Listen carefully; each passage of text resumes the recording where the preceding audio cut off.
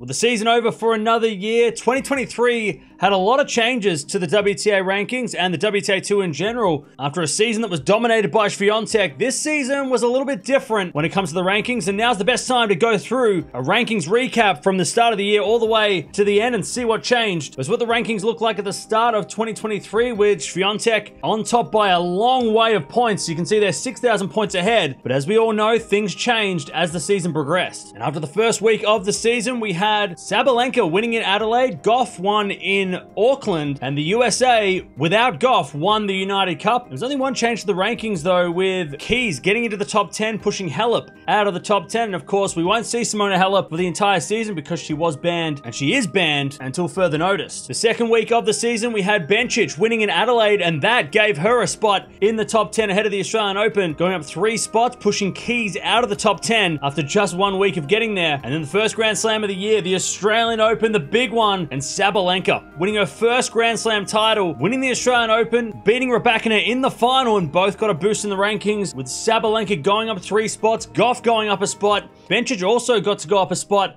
in the rankings, and Rybakina, she went up 15 spots into the top 10 for the first time in her career. Jabeur, Pegula, Garcia, Sakkari, and Kudermetova all dropping down the rankings. Despite some of them actually having a pretty decent Australian Open, they still all got overtaken. The first week of February, we had Garcia making the final of Lyon, but that didn't affect the rankings at all. She didn't move in that top 10. We had no changes to the rankings. Then in the middle of February, we had Bencic winning another title, this time in Abu Dhabi, saving championship points against Samsonova, and she didn't get a boost in the rankings, but she did get a lot of points for that win. But again, no changes to the rankings after this week. Sticking into the Middle East now, and Swiatek wins back-to-back in Doha, beating Pegula in the final, but with Swiatek way on top of the rankings, nothing changed for her, but Pegula did go up 1 spot, pushing Jabeur down a spot in the rankings, so Pegula, again, solidifying herself in that top 3. Then at the end of February, we did have a lot of changes to the points, but no changes to the actual spots of the top 10, with players like Swiatek, Gauff, and Pegula all getting good results in Dubai, but we didn't have any changes to the rankings after this week. Then the first week of March, Garcia makes another final, this time in Monterrey, but again, doesn't change her position in the top 10, and in fact, nobody changes their position in the top 10, ahead of the Sunshine Double, which comes up in the next week. Then after Indian Wells, one of the biggest events outside of the slams, Rybakina, she wins the whole thing, wins Indian Wells, her first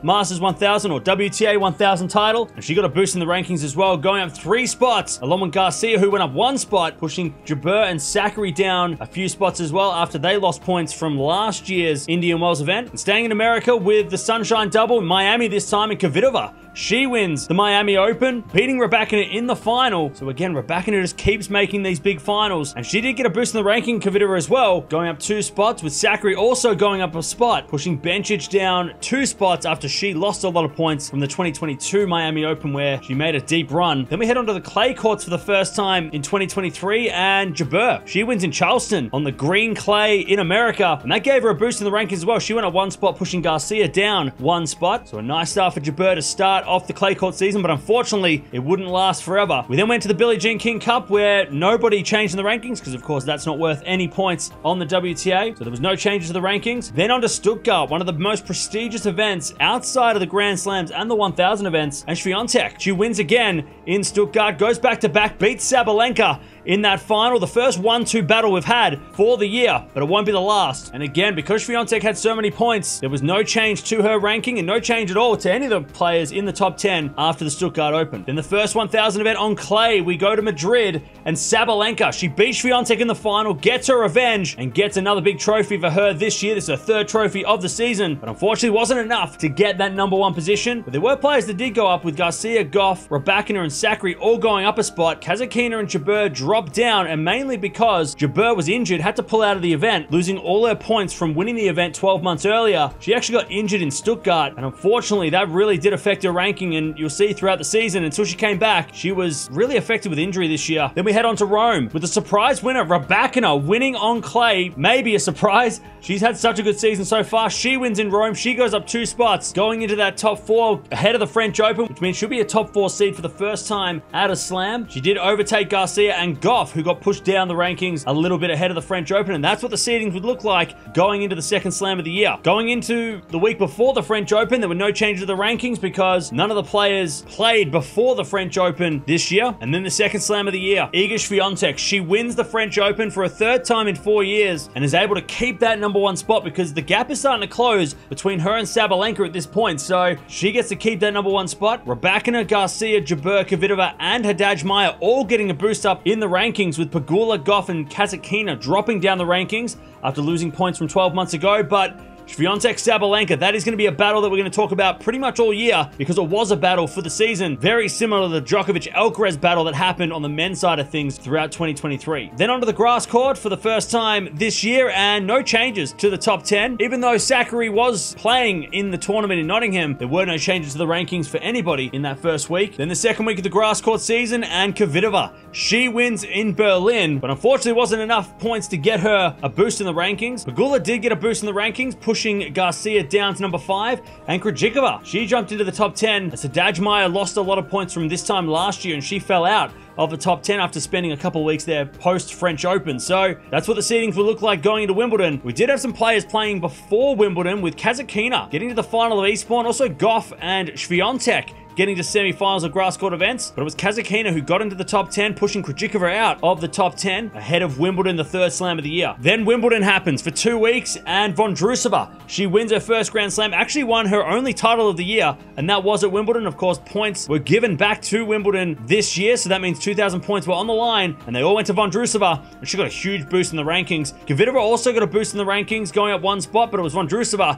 who went up 32 spots into the top 10 for the first time in her career. Sakkari, Kasatkina had to go down in the rankings because of that boost, but it was one of the highest jumps into the top 10 of the season, and Vondrousova sitting at number 10 now after winning her first Grand Slam title. Then after Wimbledon, we had the Hopman Cup and also a couple of clay court events that none of the big names actually played, so there weren't too many changes in the rankings. But then we went on to the hard courts, and Swiatek goes to Poland, wins in Warsaw, which was actually a hard court event this season. She wins the event, wins at home for the first time ever, and got a nice little boost in the points, but of course her #1 ranking was still in her hands. We also had a change with Garcia dropping points from last year and Jabeur overtaking her in the middle of the rankings, so there was a little bit of a change there as well. Then going into August, the US Open Series, and Coco Gauff, she starts her run, of course, had the coach Brad Gilbert coming on board, and this is where things started to change for Gauff. She wins in Washington, her biggest title at the time.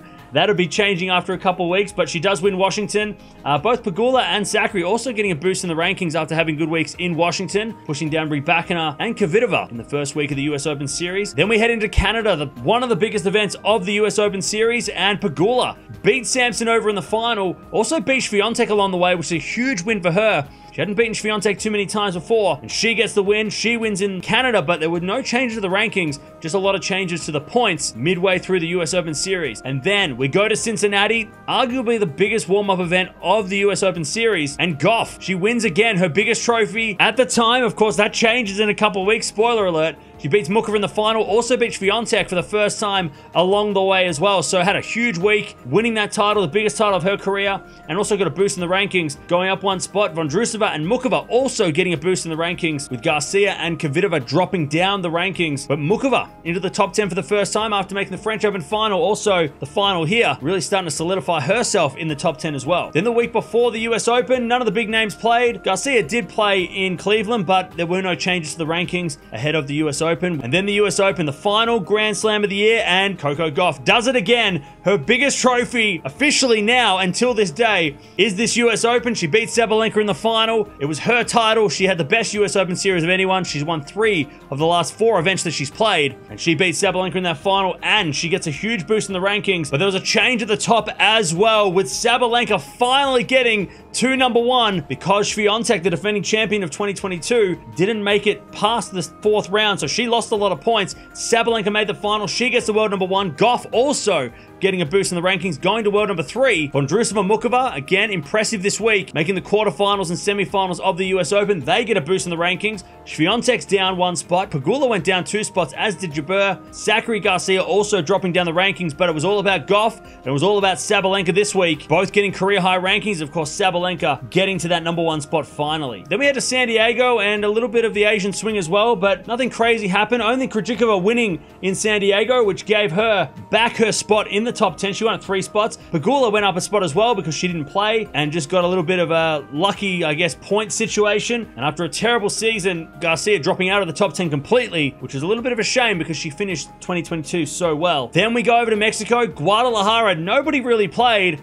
And it was Zachary winning her first 1,000 title and her second career title after 4 years of not winning a title. She wins in Mexico. She lifts her biggest trophy of her career. And she also got a boost in the rankings, going up 3 spots. Garcia does make it back into the top 10 after having a very nice week in Guadalajara, making the semis. So a little bit of form post-US Open for Garcia, but as we'll find out soon, it won't be enough. Vondrousova, Muchova, Krejcikova all dropping down. So the Czech players all dropping after they skipped in Guadalajara. Then we head over to the Asian swing with Tokyo and Pegula making the final, but it was Jabeur who won the title in Ningbo, which was her second title of the year. Of course, having a lot of injuries this year, it was good to see her getting another win, but there were no changes to the rankings, only a change to the points of the top 10 players. Then heading over to the biggest event of the Asian swing in China, and Iga Swiatek winning her first 1,000 event of the year, which is so weird to say because, of course, last year she dominated most of the 1,000 events. This time she only won 1, and it was in Beijing. She beat Samson over in the final. Wasn't enough to get back to world number 1, but it started a little bit of a momentum shift between her and Sabalenka. We'll talk about in a second. There were actually no changes to the top 10. Staying in Asia now, and Pegula, she won in Korea, winning another title this season. She'd already qualified for the WTA Finals, but it was nice to get another title to her name, winning that title pretty easily in the end, but there were no changes to the top 10. Then heading into the final weeks of the WTA season, and there were 3 events on, but none of the big names played. All the points were taken away the week before the WTA Finals started, and we did have some changes to the rankings because of those dropped points, with Pegula and Zachary dropping down the rankings, and Rybakina, Vondrousova, Muchova, and Krejcikova getting a boost in the rankings because of the lost points from those players. Of course, Pegula and Zachary did play the WTA Finals last year, whereas the 4 players that got a boost didn't play, so they got a little bit of a benefit from that. Krejcikova, she gets back into the top 10 after having a nice week at the Elite Trophy, which is kind of the second WTA Finals. It's actually not going to be an event next year, which is a shame, but it's for the players that are outside of the top 10 who didn't make the WTA Finals. But she won a couple of matches and she got a boost and ended up in the top 10 to end the season. Then the final event of the year, the WTA Finals, and Iga Swiatek had to win the event and hope that Sabalenka didn't do well, and that's what happened. Sabalenka made the semis,